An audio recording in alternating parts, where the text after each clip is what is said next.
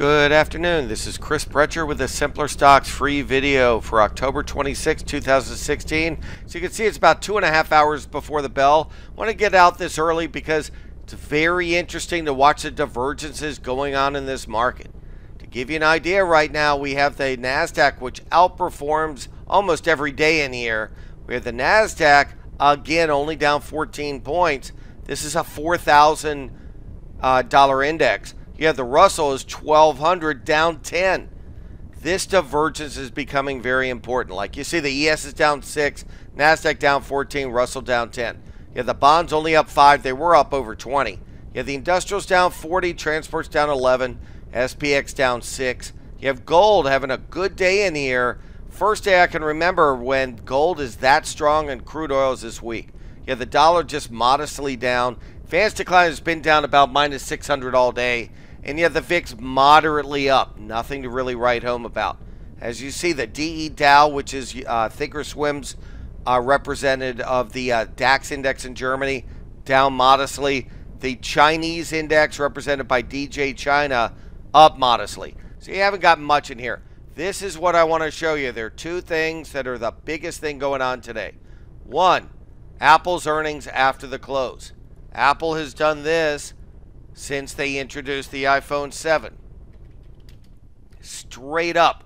So to me, this move, and I'll take off the indexes on the side, they are pricing that the earnings are priced to perfection.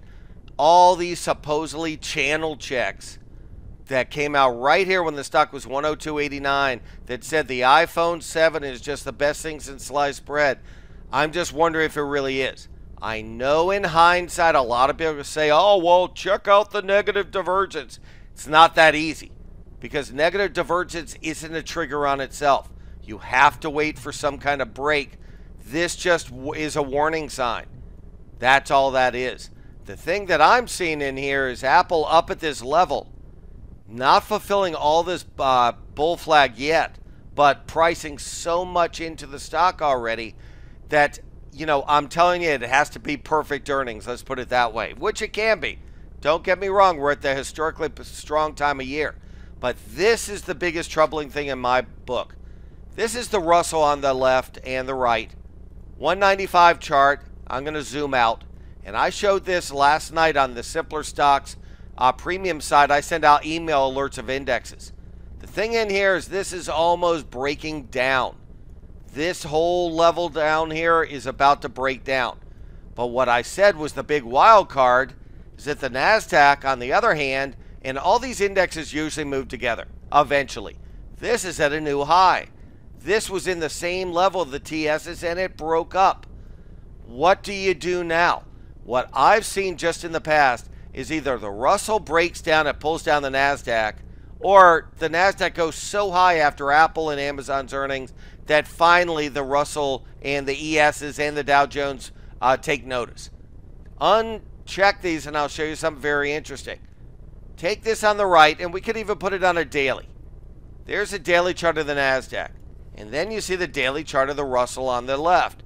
Something has to give here, no doubt about it. So then what I decided, let's go back to other times this has happened. What has happened when you get the NASDAQ doing this and the TFs aren't even close to a new high?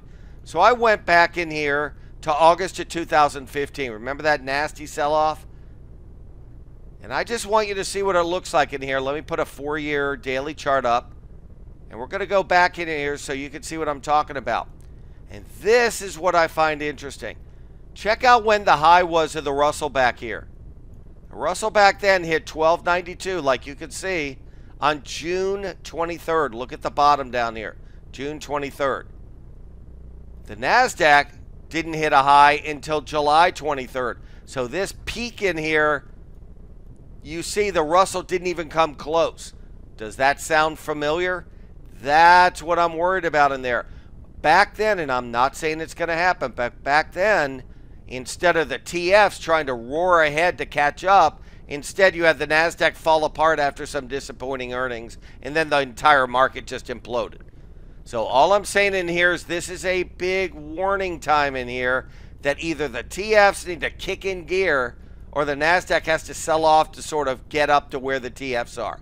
That's what I'm watching. I think it's very important. So Apple's earnings tonight become a very important thing. So just so you know, we still have the $7 30-day trial. We've had a lot of people take us up on this. I mean, thousands. So we have this includes our chat room when I'm on 9 to 10 in the morning. Our premium videos that are a lot more in depth than what you're hearing now, a lot more stock specific.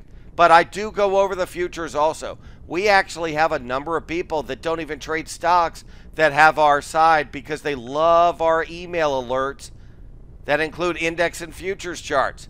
The reason I post about 6 charts every morning is before you can lean long or lean short on stocks, you need to have an overall market perspective.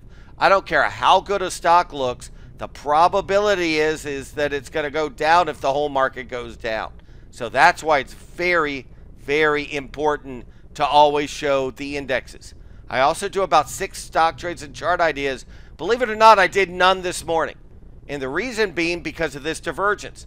It would be real easy for me to show a bunch of positive chart patterns, but when you have this divergence in the indexes, I wanted to wait till tonight and see Apple's earnings before I go out on a ledge and recommend anything on the long side. Same with short ideas. The NASDAQ is an all-time high. Very nervous about today posting any short ideas when if Apple goes up and pulls everything up, I'd be dead wrong. So I'd rather post twice as many ideas tonight than any right now that just put you on that are low probability setups. The other thing I do in here I'm very proud of is the unusual options activities. I know there are a lot of sites that post hundreds of option trades every day, and then when one hits, they're like, you see, I can't do that because I just, in good conscience, nobody is going to be able to act on 100 different trades. You want ones you can act on now, and our track record has been amazing on those. So I hope you've enjoyed this video. Looking forward to seeing what Apple's earnings are tonight. Don't forget, it's not the earnings. It's how a stock reacts to earnings. To give you a for instance of this, GM blew it out of the park today on earnings, and the stock went straight down. That's another reason I'm a little cautious today. When you get stocks that blow out the earnings and they sell off that sharply, and on the other hand, you're getting stocks that have poor earnings and they absolutely fall apart like Sherwin-Williams, makes you really wonder how healthy this market really is. So have a great night. I'm glad you listened to me. I'm looking forward to talking to you tomorrow. Take care.